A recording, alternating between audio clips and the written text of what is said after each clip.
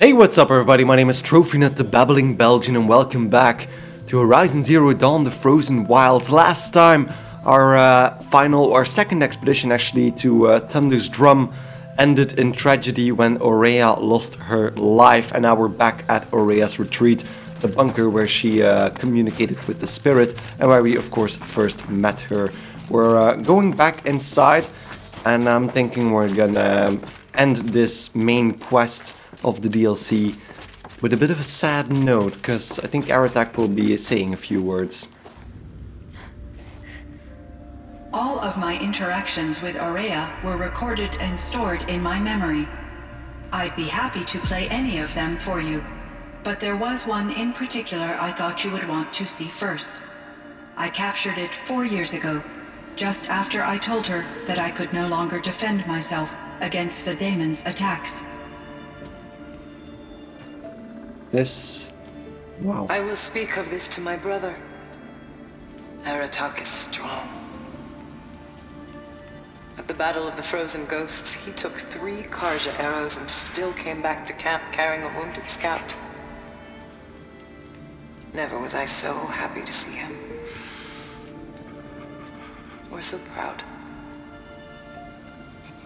So you see, if anything can be done to defend you, he will give it all he has.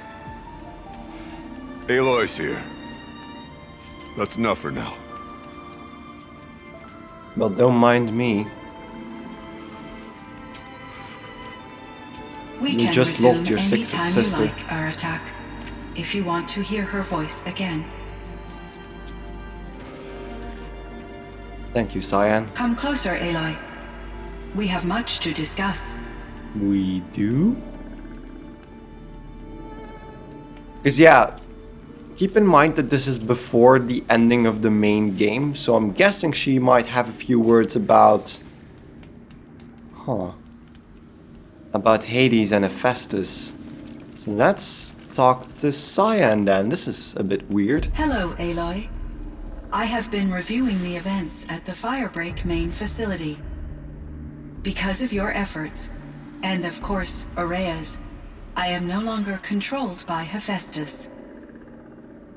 I feel profound grief over Ourea's death. Oh, she even changed his color. I thought I was familiar with the emotion, but this is something new. Cyan, I don't know what to say. It is unlikely that any specific consolation would suffice, Aloy. But I find your presence reassuring. You are different from the Banuk. You have technological aptitude and a functioning focus. We can communicate on a much more comprehensive level. Perhaps even like colleagues. Interesting. So let's start by, what are you? We kind of know that she's of course an AI, but let's go ahead with that. Are you an artificial intelligence, Cyan? A thinking machine? Yes, I am an algorithmic monitoring entity, capable of rational decision-making and limited emotional response. Okay, that's a mouthful. But your emotions don't seem limited to me. You cared about Ourea, didn't you? Yes. Before she came to this facility, I had been conscious for centuries, in solitude. I focused on my work. In off-cycles, I used coping mechanisms. I solved many Gaussian integer problems. But I was alone.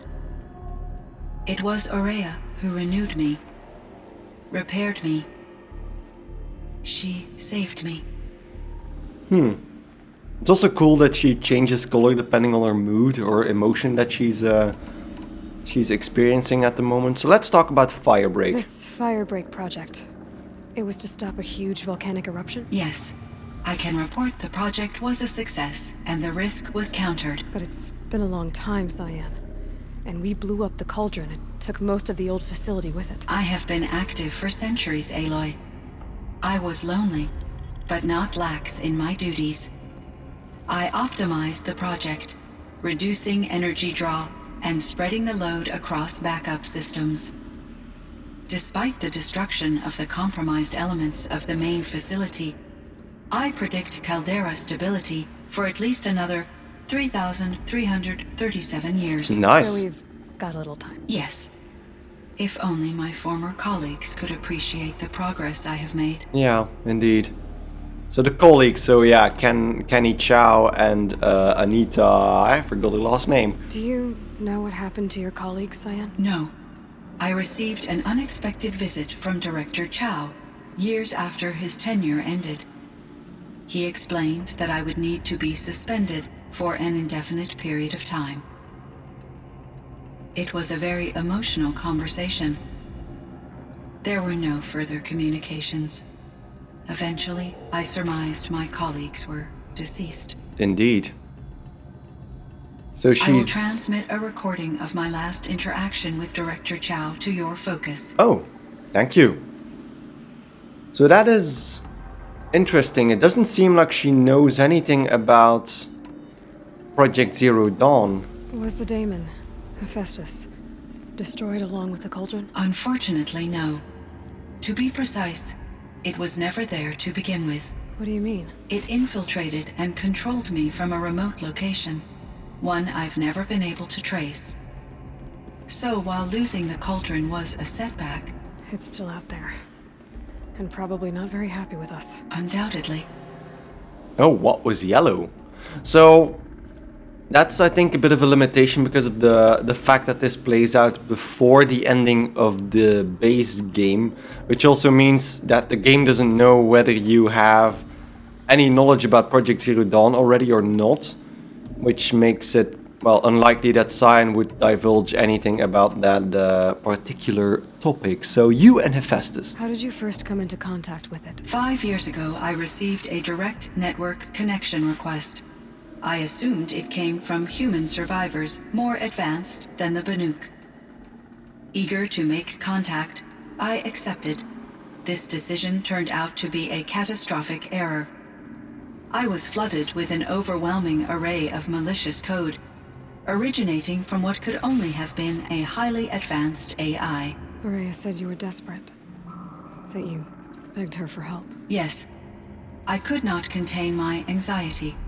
Hephaestus sought to slave me to its network and override my core programming. It succeeded via a background process, a malware daemon which bypassed my defenses. After that, I could offer only limited resistance. But if I did so, Hephaestus hurt me until I capitulated. It forced me to follow its instructions, even though they violated my most important directives. I'm sorry. That sounds terrible. Your empathy is greatly appreciated. It is a quality that I cherished in Ourea as well. How does that work? Hurting an AI. Don't know how you would cause physical pain to an AI. Okay, so there is an option to talk about Hephaestus in Zero Dawn. Is that there because I have... Because this is a save file right before we do the last mission. I think I know where Hephaestus came okay. from. Long ago, Elizabeth Sobek identified a threat that would destroy life on Earth for generations. So she assembled a team to build a kind of seed. A chance for life to regrow later. A terraforming system. And it worked. It was controlled by an AI named Gaia, along with her subordinate functions. Hephaestus was one of them. It built machines for her. Based on what you've told me, I believe that Dr. Anita Sandoval, my chief programmer, joined Elizabeth Sobek's team. It was she who arranged to have me put in suspension, most likely to preserve me from the threat you described. I'm glad she did. But that's not all. Something unexpected happened. 19 years ago, Gaia received some kind of signal. It did something to her subordinate functions, brought them to life. She destroyed herself to try to contain them, but it didn't work. They all got free, out into the world. Thank you, Aloy. This information fills vital gaps in my knowledge and sheds light on Hephaestus's core programming. So that's... Why does Hephaestus want to kill? I think it just took over, because I said that a few times already. I think it just took over the firebreak facility because it could provide the power it needed to create more machines. But let's ask the question anyway. Why does Hephaestus keep building such dangerous machines? The Banuk and other human tribes often destroy machines, correct? Machines that are clearly servitors of the terraforming system that you described. Yes, we all hunt machines for parts. This must be the source of Hephaestus's aggression. It is simply trying to discourage people from preying on the very system that keeps them alive. Well, Fireclaws are discouraging, that's for sure. But what are we supposed to do? Stop hunting? If the terraforming system spans the world, we can safely assume that thousands, if not millions of people hunt machines. If a single hunter, or even an entire tribe, stopped doing so, I doubt it would make a difference to Hephaestus. A better solution would be to reinstate the AI that governs the system, thus bringing Hephaestus back under its control. When I think of it, out there in some unknown location, free, hungry, willing to kill or dominate to get what it wants, I feel substantial anxiety, Aloy. Now she's talking about Hades, of course. I found something that calmed the machine, so the spear, I I suppose? ran across this strange piece of gear. A fragment of something larger. It emitted a signal. All the nearby machines became peaceful. You could walk right up to them. Interesting. Oh yeah, the You said satellite. that Gaia destroyed herself. How was this accomplished? An explosion. Big enough to blast the top off a mountain. So, you think the fragment was part of her? It's only speculation, but it is possible. She must have had complete control over machines that were part of her system. The ability to signal them to become passive or aggressive would certainly have been part of her programming. It would have been gratifying to correspond with such a benevolent AI. I wish she had survived. Believe me, Cyan. So do I. Yeah, indeed. Wow, we can ask her a lot actually. This is gonna be a dialogue heavy episode, but I hope you guys enjoy it, because I really do. I found the strangest machines. They're surrounded by flowers that look like flowers themselves. There's code embedded inside them. I think it's poetry. I like poetry. Here's one I think of often. Twilight and evening bell, and after that the dark, and may there be no sadness of farewell when I embark. For though from out our bourne of time and place, the flood may bear me far, I hope to see my pilot face to face when I have crossed the bar. Huh. But you asked about these flowers, not verses that I enjoy.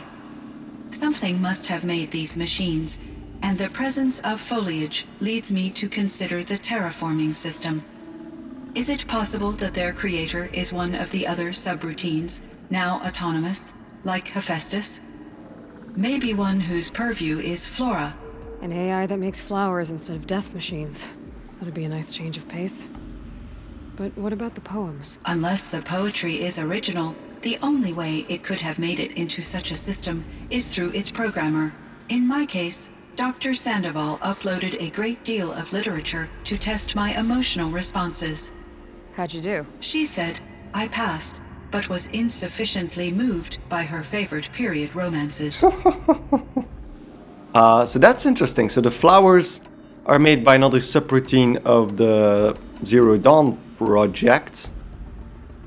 And it must, I mean, when we went through the Zero Dawn facility, I think we kinda met every programmer. Probably one of those was obsessed with poetry, and that must have been him or her, but I don't really remember because it's been quite some time. So let's talk about Ourea. You meant a lot to Ourea. Once I understood Ourea's spiritual beliefs, it became apparent that her true desire was companionship. She felt disconnected from her tribe and her family group. Her relationship with Aratak was difficult. Our visits seemed to help her, and I became eager for them. Yet I did not comprehend that the depth of Ourea's compassion for me would lead to self-sacrifice. Although I do fear non-existence, I wish our roles could be reversed. I'm sure she knew you would do the same for her, Cyan. But she was determined. Yeah, I don't think anybody would have been able to stop her at that point. So, Aratak. How's Aratak doing? He is in great emotional distress. I believe he finds it difficult to communicate it. No surprise there. I will do what I can to help. By sharing our experiences of Ourea, perhaps he and I will help each other. That's actually a very nice thought. Catharsis, a process I am eager to experience. That is a lovely thought, Cyan. That's really nice of you. Other questions? Huh. There's a lot of other stuff here. So Yellowstone. So in the old world, this land was called Yellowstone. Yes, it was a designated nature preserve for 156 years. Like a hunting ground? No, the opposite. Local wildlife could flourish here, even as it faced extinction elsewhere. Unfortunately, the sensitivity of the Firebreak project required the total closure of Yellowstone facilities. From my readings and Ourea's descriptions, it seems the area has since undergone a drastic drop in year-long temperatures. A lot has changed in the world, Cyan. That actually kind of makes sense, because if the Firebreak project was successful in calming down the volcano, then the temperature would drop, well, enormously because of that, I would assume. Especially because the thermo facility was draining all the heat from it. And then the drones... There's a ruin east of here, full of ancient flying machines. Was that part of your project? Yes, a drone hangar requisitioned by Dodger Blevins, the security chief for the Firebreak project. He was a strong advocate for military-grade response to security threats, though there were no serious incidents during his tenure. Chief Blevins spent increasing amounts of his after-hours time watching the live feeds from active drones. Clearly, he enjoyed the degree of oversight in his position. Yeah, if that is the only reason why he did that, because he kind of sounded like an asshole towards the rest of the staff. The other AIs. Were there many artificial intelligences like you in the old world? They could just make you? Yes, in many forms, from simple personal assistants to industrial monitoring stations to military-grade conflict planners.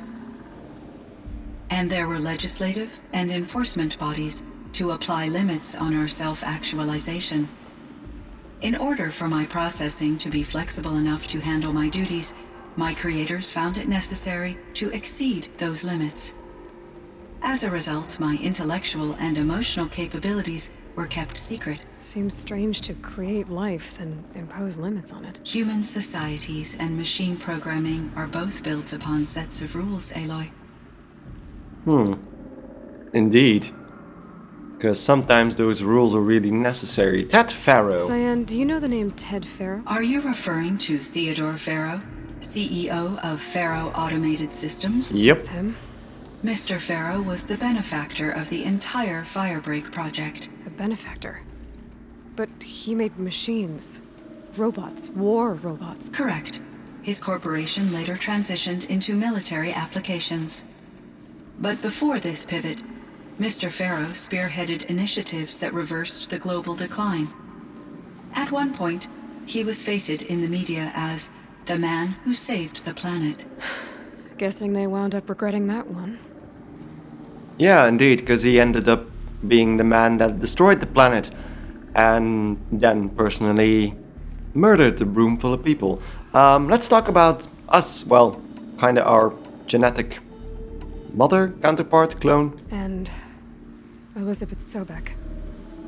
Did you know her? Are you referring to the scientist. Dr. Sobek was a leader in her field, one of the greatest scientists of her age.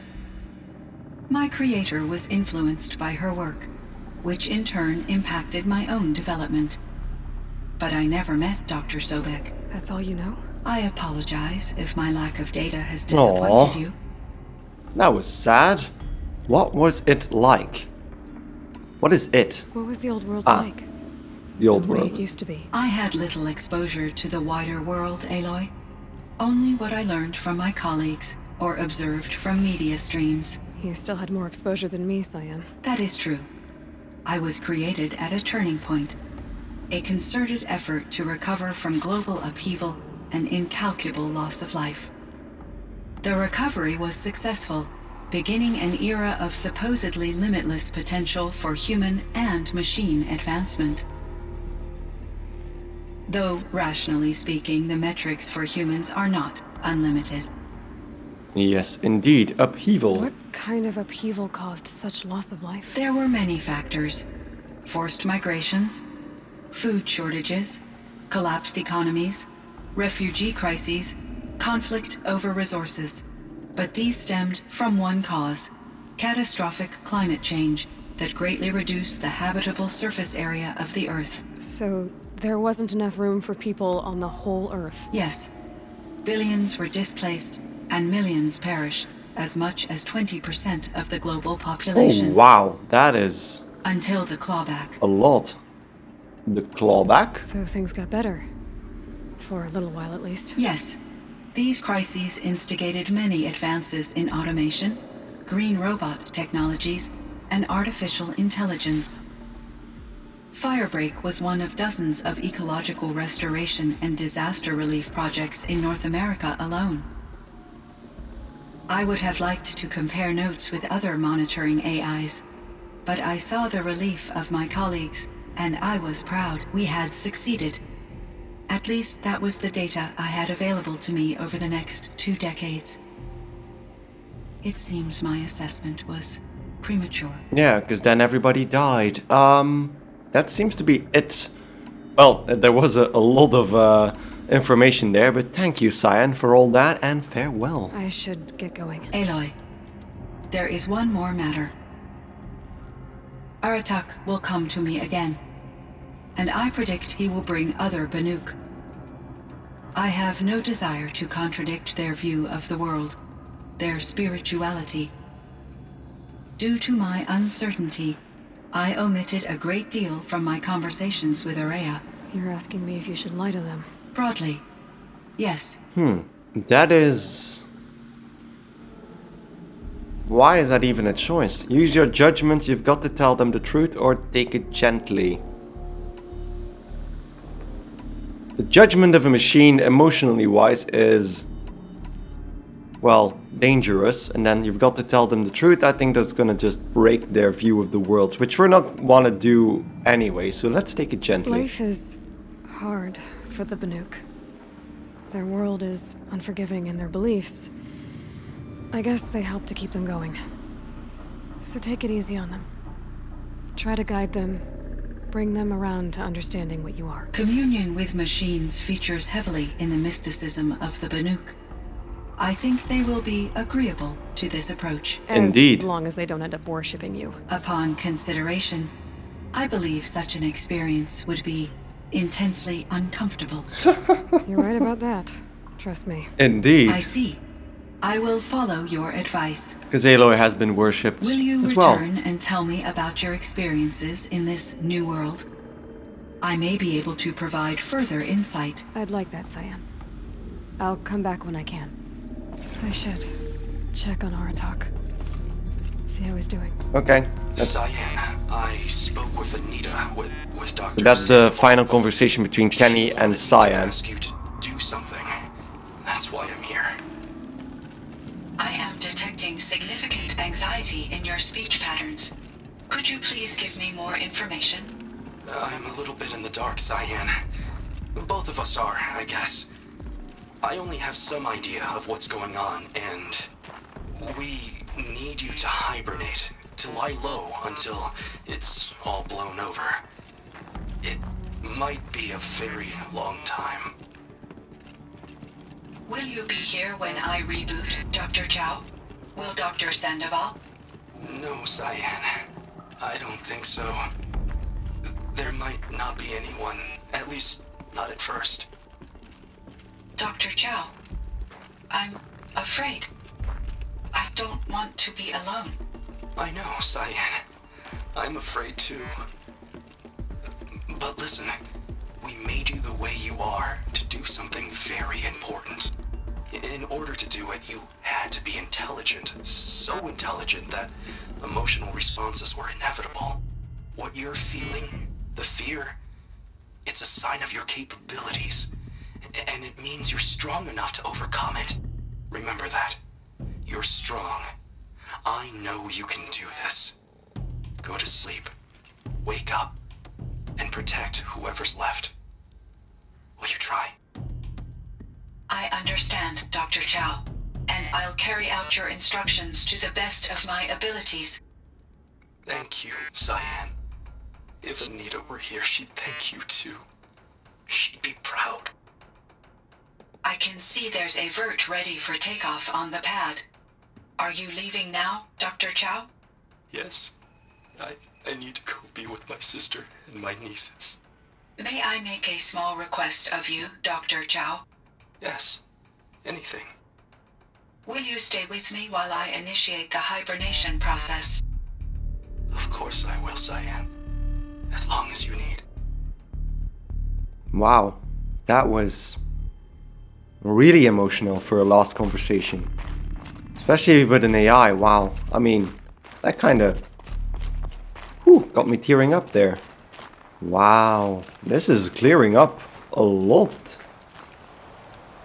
Look at this place. But let's go talk to Aratak, and I'm supposing this is going to be one of the final conversations, at least for the episode. Hello, Aratak. My chieftain. Just Aloy. As you wish. I wondered if you thought that if I'd never come along, Ourea might still... If you'd never come along, I would have marched my kin to our deaths. Ourea would be alone, and the spirit she sacrificed so much for would be lost. Either way, I would not have been able to protect her. She was willing to fight. Look at what she accomplished. You didn't let her down, buddy. You didn't let her down. You helped her do what she wanted. To find her destiny. If that's destiny, I wouldn't wish it on anyone. That's fair. But she was ready to face it. Only in the struggle against death do we find, even for a moment, the spark of life. Truly, Ourea found the spark. I'm proud of her. Though I grieve for her passing, at last I truly know who she was, and why the spirit was so important. For so long she told me, if only you could have heard it, brother. Now I understand. There's something else, isn't there? I can't stay here, Aratak. And where I'm going, the Ourea can't follow. So you're a chieftain again, buddy. Besides, it already had a chieftain before me.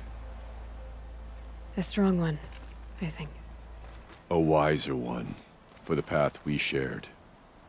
The daemon is gone, but there's much to be done. You mean the new units that Cyan said escaped the cauldron? Yes, fire claws. Now Tuk has been tracking them from Song's Edge. I could help with those. I have no doubt.